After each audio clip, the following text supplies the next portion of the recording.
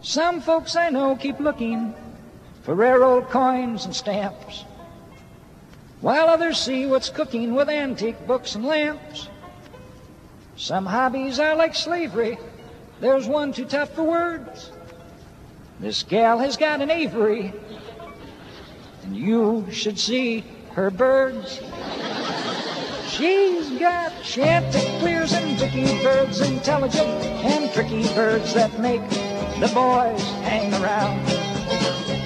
Her crow is black and shiny, her hummingbirds are tiny, but she's got the biggest parakeets in town.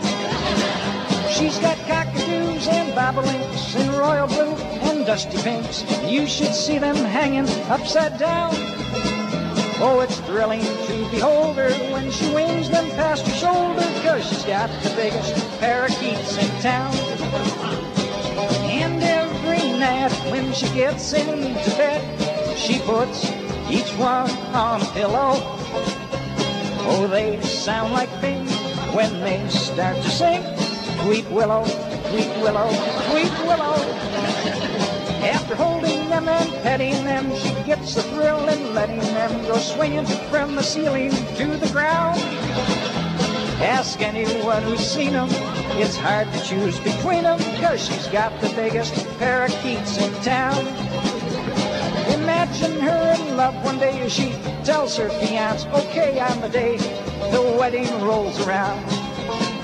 Now he loves the ground she stands on, he can't wait to get his on the biggest parakeets in town.